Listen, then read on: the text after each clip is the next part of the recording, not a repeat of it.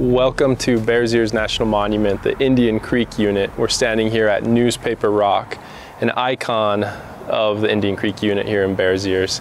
Approximately 200,000 people come and visit this site every single year, whether they're coming to take a picture and look at this amazing rock art, or coming to stop and by on their way to the Needles District or on their way to go rock climbing or enjoy some of the many great opportunities that are here within the Indian Creek corridor.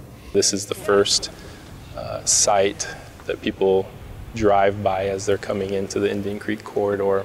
Just a lot of visitation, people passing through to Canyonlands National Park. We have the world-class recreation in this area. We have livestock grazing that happens here and many important uses of the land. And as visitation continues to increase in this area, how do we best manage for the opportunities that people are seeking in this area, and as a way to protect beautiful cultural resources like this and multiple uses that exist here in the Indian Creek area. Some of the challenges that we have to deal with this heavy visitation at a site like this is how do we keep the toilet facilities clean? How do we protect the cultural resources that are here and limit some of the graffiti or other things that potentially could happen at a site like this?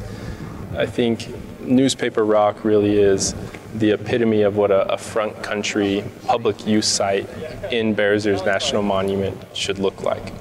And so what is the type of education and information and opportunities that we can provide at this site so that folks know how to appropriately visit different sites within Bears Ears National Monument, whether they're cultural sites or recreation areas, paleontological sites, or if they're interacting on trails with livestock or other uses of the landscape. And so using this as an area, a focal area within the monument to really bring people together to understand how to appropriately visit Bears Ears National Monument.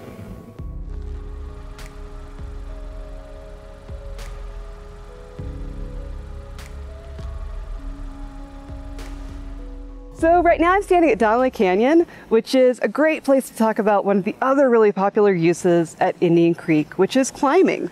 So you see the fantastic crack climbing behind me, these giant Wingate sandstone walls, these huge cracks going through it. If you talk to climbers from anywhere across the globe, they're gonna have heard of Indian Creek.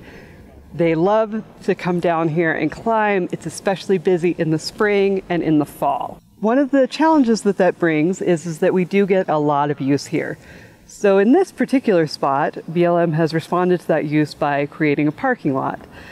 There's also a bathroom and a little bit of interpretive material to help climbers make better choices about what they're going to do here. In a busy November morning, every single spot out here is going to be full. The reason why we feel like this is a good choice is Indian Creek has a pretty windy, narrow road. There aren't a lot of good places to park on the shoulder. Indian Creek is also a place where we have a lot of great partnerships, and I want to show you one of those right over here. This is a great example of one of our most important partnerships out at Indian Creek.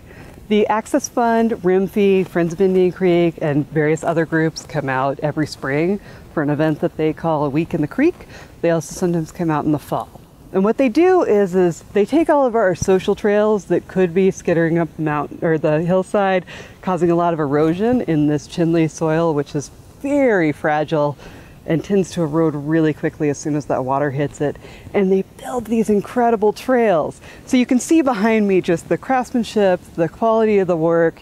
They're using big rocks. This is all built and held in place by the materials that you can see on site, which is awesome. The other cool thing about it is when I was standing at the parking lot, I couldn't see any of this. So as big as some of these stone structures are, they fade almost completely into the landscape between the way that they're sited and the way that they use just these natural materials. So it's a really incredible feat just in and of itself, but also what a partnership and what a value to have this amount of erosion control, service to the climbing community come out of just strictly volunteer work.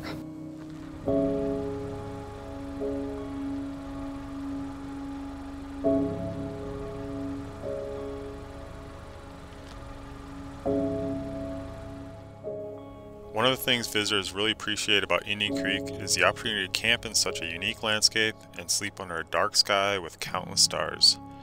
Dispersed camping can be found in the northern portions of the main corridor and in many of the side canyons of Indian Creek. BLM also manages and maintains 3 developed campgrounds within the corridor. This is Super Bowl Campground. It's the only developed campground within Bears Ears National Monument and has recently been expanded. Super Bowl Campground now has 37 first-come, first-served campsites at $15 per night and 1 group site at $65 per night. The group site can be reserved on rec.gov. The fees collected here are designated to be used at the campgrounds in Indian Creek for maintenance, amenities, and ranger presence to enhance the visitor experience. There is potential for future development within the campground, such as shade structures for exposed campsites, and turning the center of this turnaround loop into a slackline area or pollinator garden. There are also 5 bathrooms and a newly constructed hiking trail to a mesa top, providing striking views of the Indian Creek corridor and Needles district of Canyonlands National Park. The 3 developed campgrounds in Indian Creek are very beneficial for the area. They help protect cultural sites and reduce impacts to native vegetation, soil, and wildlife. The toilets located throughout the corridor also provide for disposal of human waste, which help protect the sensitive riparian areas that are so important for the Indian Creek experience. As we move forward with cultural and recreation plans for the Indian Creek unit, issues and opportunities related to camping will definitely need to be addressed.